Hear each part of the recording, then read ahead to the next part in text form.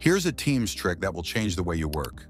When presenting PowerPoints in meetings, most people make the mistake of first sharing their screen, then opening PowerPoint and starting the presentation, which looks clumsy. Instead, when in the meeting, click the Share button at the top right corner. This time, go down to the bottom. Here you'll find a list of your most recently opened PowerPoint presentations.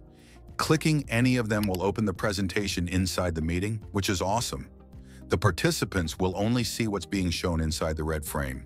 You, as the presenter, can see all of the slides in the presentation and jump between them. You can also use presenter tools, such as the laser pen, which is temporary, or the regular pen, which is permanent. You can also translate the entire presentation in one click, which translates it for everyone.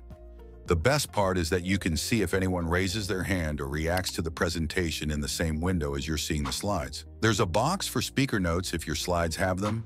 Here's what they look like. You gotta try this out.